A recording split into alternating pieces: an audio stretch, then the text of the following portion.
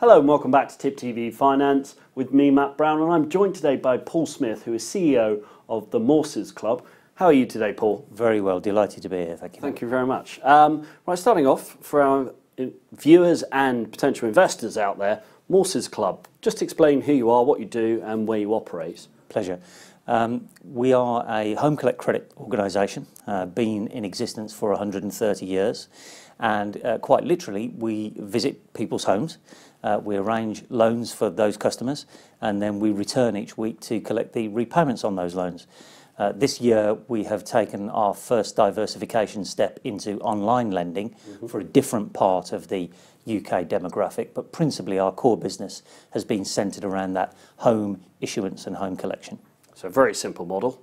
Absolutely simple. So investors can understand exactly what you do, how you do it, and how you make your profits from that. Precisely, and I think that it's the how we do it bit which really sets us apart from the rest of the market. The way in which we've embraced technology over the past couple of years has meant that we've really taken home collect credit into the 21st century. We've made it a paperless environment. We've made tremendous efficiency gains within our organisation, lowered costs, but really improved the customer experience as well. Good stuff. And full-year results out in April, just gone. Talk us through the key points of those results. Revenue up by 10%, our loan book up by 8%. We've introduced efficiencies into the model and reduced our admin costs by an efficiency rate of about 9%. So you can really see that the strategy of the board in terms of embracing technology, and our technology is tablet-based technology, so we have 2,000 agents in the field, managed by a whole team of managers across 10 regions, UK-wide, covering every single aspect of the UK market. And it's really been by introducing that technology, embedding workflows into the system that make us robust and compliant as far as the regulations are concerned, that have helped us to lower costs, make our agents and our employees happier with their working life, but also give the customer a faster, more enjoyable experience than was the case when we used to have to fill out reams and reams of paper. Everyone loves paper and admin, don't they? Absolutely. So if you can make that a lot more simpler, it makes obviously the company more efficient and the customer experience a better one. Absolutely correct. And you mentioned diversification, so what areas are you looking now to diversify? Well, the home collect credit market is populated by 1.8 million consumers, but the wider non-standard part of the market is actually 10 million consumers strong. So there's an incremental 8.2 million customers, potential customers there for Morses Club to embrace. The majority of those customers use online services, so they would take loans from companies that advertise on the web, that do not receive a visit to their home address, and they also cover things like credit cards, motor loans, guarantor loans, and so on and so forth. So our diversification strategy is to invest in technology once and to build a solid platform for our credit issuance, and then to use that same springboard to enter other parts of the market. So in the past 12 months, we made an acquisition of Shelby Finance, which was an online lender. That brought us the ability to start to issue loans from the internet. So we started trading that company in March 2017, and we're already making good inroads into that market and experiencing what it's like to be operating in that field. So as we get to grips with that part of the market and start to experience growth and profitability from that, we will then use that as the next springboard to go on to the next part of the market and the next product and the next set of ancillary services for our customers. So we've covered the growth areas of the company.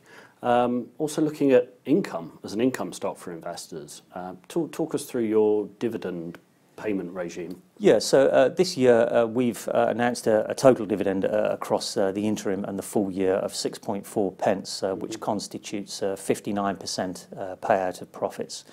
So I think that our shareholders will be very satisfied with that, particularly as we've grown as an organisation as well, and we're also growing by diversification. So we're in the happy position where we can boast the attributes of a high-yielding stock with a growth stock as well. Super. And for investors looking ahead for 2017, what key areas or what can investors look out for or expect from Morses Club? They can expect to see our core business of home collect credit grow. They can start to see that becoming a bigger organisation in general, but also a more profitable and a more efficient organisation as we really start to drive out the benefits of the technology investment. You can also expect to see growth in our online lending platform, which operates under the brand of loans.com. And you can start to expect more diversification from us in terms of ancillary benefits for our customers. So we're very attuned to the available budgets in our customers' households and how we can help them to budget within their households and make their money go further. So you can expect to see us start to introduce products and services that will genuinely help our customers to save money. Okay. And you're based mainly in the UK or entirely in the UK? UK, including Northern Ireland. So we operate from 100 branch offices, and we have our head office based in Leeds.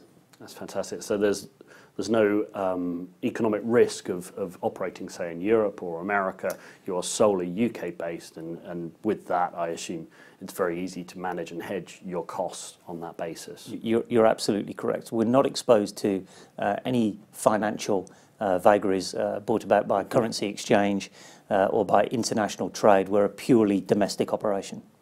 Superb. And your dividend yield is quite high, I believe. 6.4 pence is the dividend payment when you account for the interim and the full year, and that constitutes a 59% pay down from profits. Fantastic. And the valuation of the company, obviously, we've touched on being a growth stock and an income stock with the dividend there.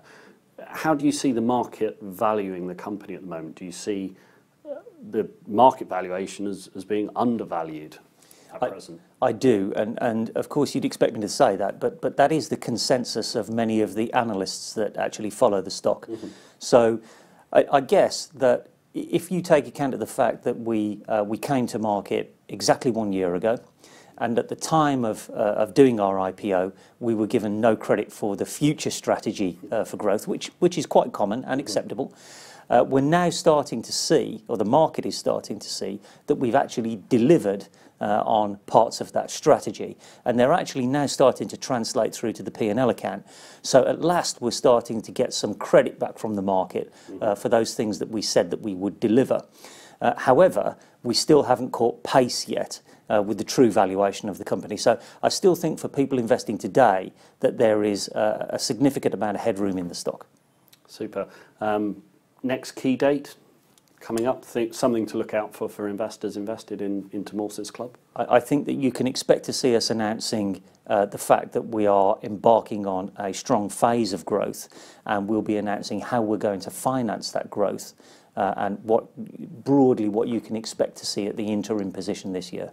Fantastic. So lots to look out for there. The stock ticker is MCL.L, I believe, listed in London. So investors, if you are interested, please go and look up Morses Club.